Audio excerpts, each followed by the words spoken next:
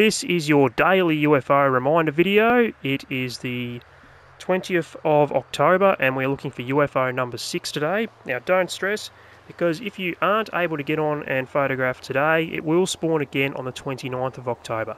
But if you miss it on the 29th, that is your last chance to get it.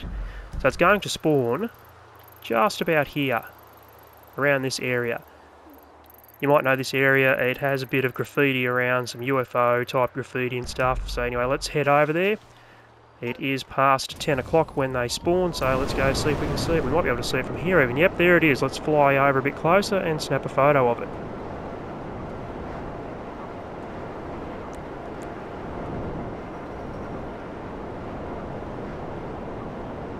Okay, that's close enough.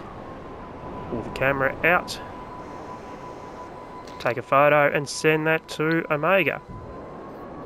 And that is UFO number 6, October 20, 2024. Again, if you don't get it today, you can get it on the 29th of October.